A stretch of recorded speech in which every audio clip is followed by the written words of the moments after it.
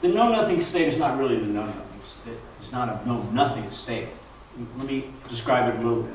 First of all, I think the most powerful characteristic of the normal set state you occupy during the day, and the know-nothing state, is that you deliberately set aside your knowledge base. You become very childlike. You're very present in the moment. You're very sensitive to your sensory experience. That's where your attention is. I know people who've spent inappropriate lengths of time in the know-nothing state, and they're starving to death. They're not taking care of themselves. So some little arrangement with your unconscious to kick you out of a know-nothing state for purposes of health and maintenance would be a useful thing if you're going to play in this area. So a know-nothing state is a state where I actually think you know all and only the things you need to know to accomplish the intention you set before you went into the know-nothing state. So the sequence is figure out what the hell you want, what class of experience. It may not be well defined, but at least there are examples you can imagine that came from your personal history, or you've seen and heard other people do, which are members of the set of experiences you want to have. So if you can formulate an intention very precisely, intensive definition, go for it. Many times you just have a feel, like we were talking the other day, Rui, for example. You just have a feel, and it's not a describable feeling, it's a sensation. What Vicky showed us last week. And that's enough. So you could arrange to request the generation of and templates to take you into certain classes of experience. That's what you want to explore. My intention is to have these classes of experience. That's the arranging of the intention. At the point where you're at now, not just you, but I mean the whole group, I think it would be very, very useful and prudent once you find a way of formulating the intention, whether it's tacit and experiential or linguistic as well, that you would get a buy-in from your unconscious. When you get the buy-in, it's a good time to set up an exit plan. So as you lead me into this vortex, unconscious, as you said you will, you support this project, any signals of danger, either to my health or well-being, blah, blah, blah, any signals that I need to break out of this situation and feed myself, cleanse myself, take care of myself, I'm going to put you in charge of popping me out when any of those conditions occur. Will you accept responsibility? So this is a way of taking care of yourself, but at the same time committing 100% to the experience that you're about to go into. So when Bandler and Pucelik said to me, look, we've been to your courses, we've heard you talk with some precision about the operations of I use this word, I'll say, the mind. Except it exists.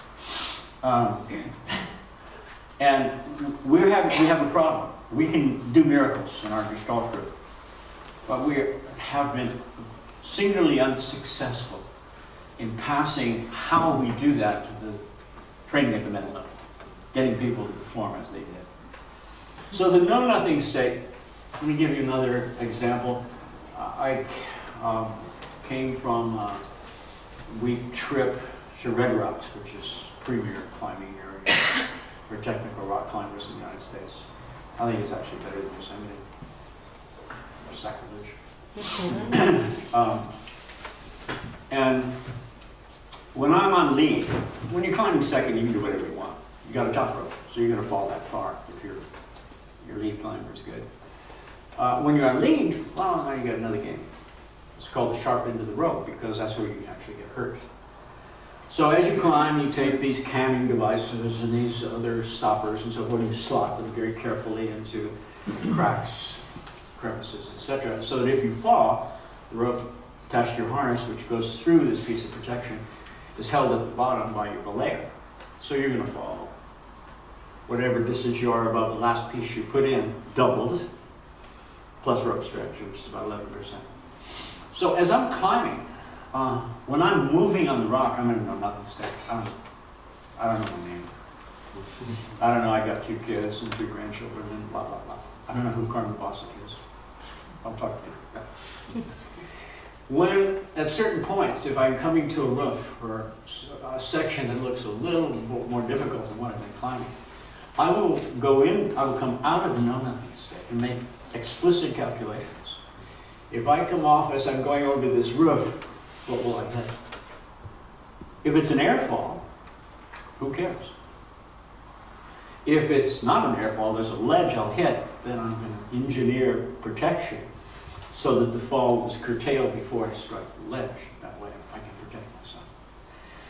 So even in this sort of unusual sport, rock climbing, there are parts of it that are absolutely know-nothing, and parts of it where I pop in and out to make calculations, make sure I can do the know-nothing state safely. I think people actually spend significant parts of the day in know-nothing states, but without intentions, typically. So it's sort of random experience time. Nothing wrong with that. So it's like when there's zoned out, yeah, when you're zoning out, you know. So on the other hand,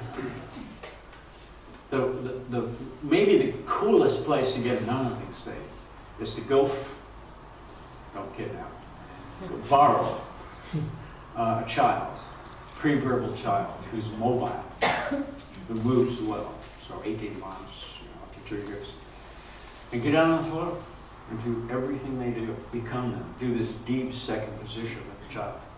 They have no internal dialogue. So that's gone.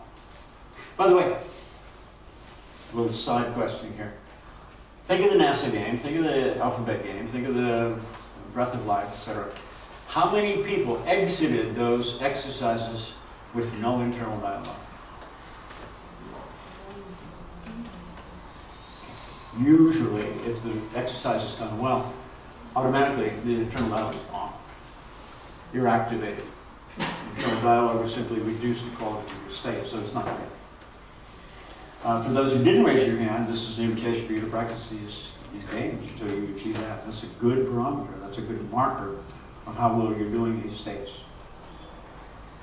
Okay, so you go to the kid, do everything the kid does, and you'll lose track of time. You get time distortion, you'll get beautiful silence, you'll get tired. Because that age of contemplative motion, and you're an adult, and you haven't been doing that for a while. So I think that's a really, really fine place to get it. And then, of course, as I have been pushing my descriptions of the actual intention behind the games, is not the games, but the state that the games can generate, so that you don't have to do the game in order to get the state. So you're going to want to be able to recreate in your body the sensations you experience with the child as the entry point back into the know-nothing state that then you can apply to specific projects.